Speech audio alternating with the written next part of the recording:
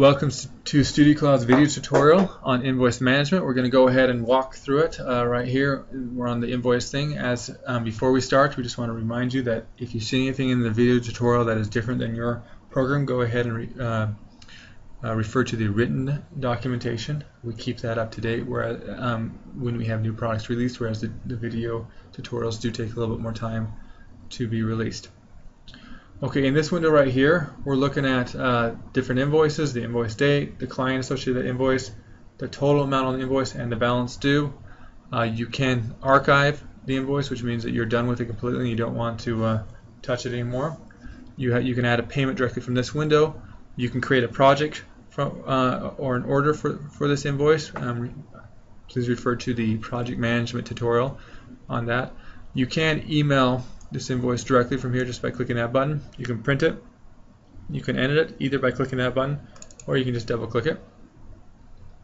And here we have an edited invoice right here. Let's actually go and start from the scratch using a brand new invoice. Right down here is a new invoice window. And over here on the right is where you have your product, service, and packages. By default, it's set to view all items, but you can sort it to view only specific items. You can also come in here and type in the names, and it'll show those. Or if you have a barcode scanner, you can just click right there, and then you can start scanning barcodes, and it will start adding things automatically to the invoice. Right here, we have different characteristics for the product, service, and packages. The name. We have the price right there listed. The quantity only applies if you're doing inventory management. Then over here, it's blank if it's a package. If it says P, it's a product. If it says S, it's a service. You can come in here and change between different product lists, and it does change the pricing as well. Right like that. And then you can just leave it to view all if you so desire. To add something to the invoice, you can either double click or you can drag and drop. Either way works. You can right here let you attach a thumbnail to this item. So if there's a photo attached to it, you can just click there and attach it, and that will be printed on the invoice. You can also attach a file name. You can do notes if you want to. There's a description, which if you have a description for the product, it will automatically be added here, and then you can edit that. You can change tax. Standard means that item will be taxed. Tax exempt means it will not be taxed, and zero tax is a tax associated with I believe Canada. Then we have quantity, which if you just come in here, you can just change the quantity like that. Just type it in there. You can change the price here on the fly as well. What we have down here on the right side, the subtotal, so you can see it right there. Line item discounts, we'll show you that in a second. We have a discount. This is called a global discount. You just come in here and you say I want to give it a $2 discount, or you say I want to do a percentage of the subtotal, which is 2%, or percentage of subtotal and line item discount. So which means that you'll take the subtotal and you reduce it by the amount of discounts you give, then you'll apply the discount there. This is shipping and handling. Just enter the $5 would be the example, and you'd see it right over here. Taxes. By default, you'd have a default tax that you would use. You could switch between your different tax profiles if you use them. That would be applicable for in the U.S. if you go across two different state lines, and you have to have different taxes for those, or if you have a out-of-state customer that doesn't pay tax or stuff like that. That's how you do that there, and this gives you a breakdown of all the tax-related stuff. Then you have your total due and the balance due. Right here, you select your client. You double click on that to select them, and then you could attach them to an event, which is useful for financial tracking. So you can link how much money you made for different calendar types or sub-calendar types. And get different types of financials from it. So it is a useful thing to do. Let's go ahead and remove that and show you the other options.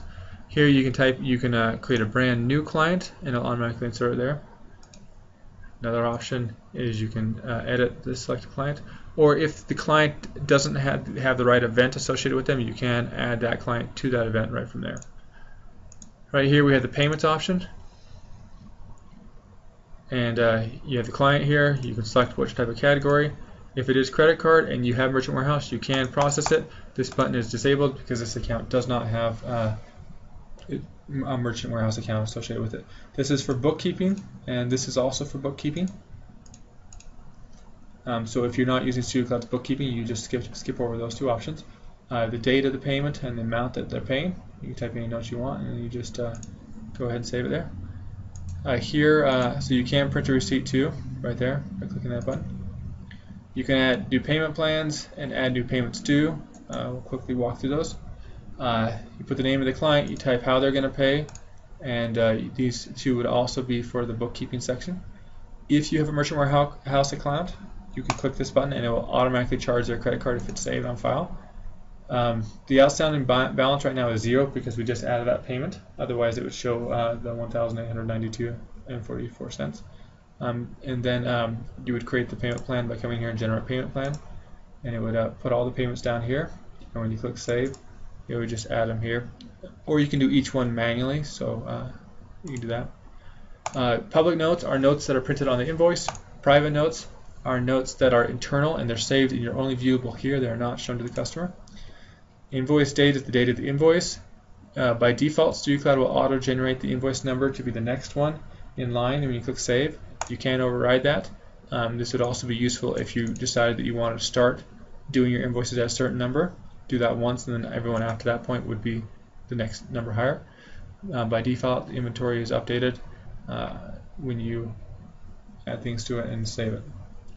You can add employees by just clicking here. This is useful for commissions.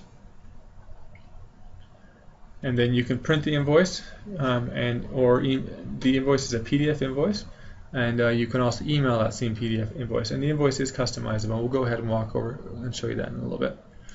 Options here. If you want to do line item discounts, you have to add in the columns, and just refer to our different our tutorials. That's by dollar value, that's by percentage, and you type in the amount over there. And then you could do different. These are to add or remove different items for the invoice.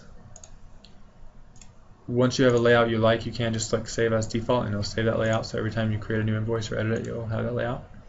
You can request an e-payment. What this will do is generate an email that you can send to the customer where they can click on a link and pay their invoice. With the paid for add-on Cloud Alerts, you can have this automatically go out at certain time frames as well, where they can pay online. This does require a Merchant Warehouse account. You can generate a contract or document for them to sign. You can print a HTML version of this invoice, although we don't recommend it, just because the PDF one we can guarantee the look and feel, whereas the HTML one we can't. You can email the HTML invoice to the client as well. We also do not recommend doing that. We recommend doing the PDF one so that you can guarantee that the invoice you send is the same invoice that the customer sees. You can create orders from the invoice. Refer to the project management tutorial on how to do that.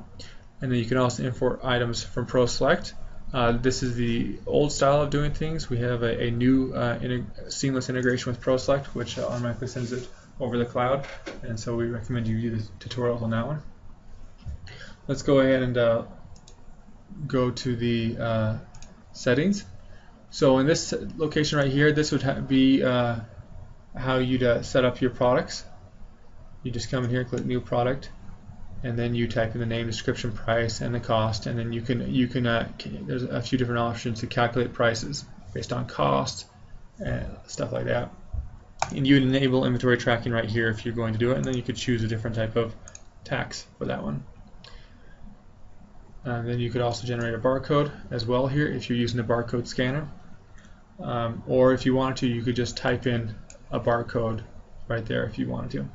And you can select the product thumbnail. That is only used in the cloud proofing. It is not used in the StudioCloud management software. You can import these using a CSV file from right there, and then you can duplicate. If you have a lot of similar products, you can just click the duplicate button and it will add them there. Packages, package A. You can type in a description. You can generate a barcode similar to the products. You can calculate a price, or you can just type in a price. And you just drag and drop across what is in this package, and then when you're done, you click Save. And let's go ahead and move to the price list. We have the examples here. So the way the price lists work is you just type in the name of the price list, example price list, and then you come over here and you just select the different items that go in that price list, and then you come in here and you would type in the whatever the dollar amount you want to be for this price list of that item. Then you remove it by clicking here if you don't want it there. The calendar type applies if you're using the cloud booking. This is how the prices are associated with an appointment. And then you can generate a barcode PDF or just a normal PDF that doesn't have barcodes, or you can email the price list. All right there. You can manage your check, cash, credit card. If you have other options, you can add them here. Right here is the logo. By default, you would need to come in here and select a logo from the computer. At that point, it uploads that logo so it is shared across all the computers. However, it is not loaded by default when you open up the program for the first time. So you do need to come in here and click the Load Logo from StudioCloud after you've uploaded it once. The reason why we do that is that sometimes a company might have different logos or different brands, and so different computers can be used to print off different brands. Examples of that would be if you have a photography business and you have on one side you have the portrait side of the photography business, which has one logo, and then on the other side you have the wedding side of the business, which might have a different logo. Right here, let's go ahead and go through the customized options. Here we have the different colors. You can change, these are all to change the look and feel of the printed invoice. You can have a signature on there. In additional information, this is where you put your terms of agreement or anything else that you want to print it on every single invoice. And this is all for this is not the items they've ordered. The items they ordered are right here, and this is what is in the table, and you can go ahead and change those there, and then change the size as well. If you do this, all the items in the package will be printed on the invoice as well. If you have that unselected, they will not. And then if you do this is only for a payment receipt, so after they've done a payment, and if you want to print out a receipt, this is how you'd customize that payment receipt. In here, you have the options of changing the currency symbol. This only changes it for the printed invoice. It doesn't change the currency symbol in the program. And then some of these other things are used throughout the program as well. Such as the font size. You can change the font size of the program, as well as the date format if you have a particular format, whether it's month, day, year, or however it is, you can change it there. Right here, by default, the PDFs are viewed in StudioCloud. If you do not prefer that, you can change that to view it in a PDF reader outside of StudioCloud. Wording. This is how you change the wording in the program for the printed invoice. You can come in here and actually select different wording if you so desire, different languages, and you can type in the like, for example, if you don't want the name file name to be shown on the printed invoice, but you want to have something like image number or something like that, you can type it in right there, and that will change the actual wording. And you can do the same thing for the estimate. Here we have right now these are the invoice and tax settings. If you have this enabled, it will automatically transfer a payment when it's entered into the invoice, and when you click save, it'll automatically add a payment to your bookkeeping. This right here is your shipping and handling, if you want it to be taxed. And then there's if you want it to have the tax status option, so you can switch between it in the invoice, you need to enable it there. This is the combo box on each line item. And then there's piggyback taxes, which is for, I believe, Canada. And then this is the default tax profile, where you'd enter in there. And this would be by default applied to every single invoice.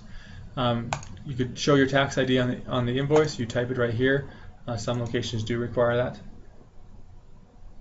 Moving on to the tax profiles. So what you do for a tax profile is enter an example. Well, you'd enter the name of it. Maybe it's a out-of-state customer, and then you enter the name and the value like that, and then you just hit tax. You just save it, and then when you edit the invoice, you can go ahead and select that example tax. Well, the tax profile you created. And that's a quick overview on inventory in StudioCloud. If you have any other questions, refer to the written documentation.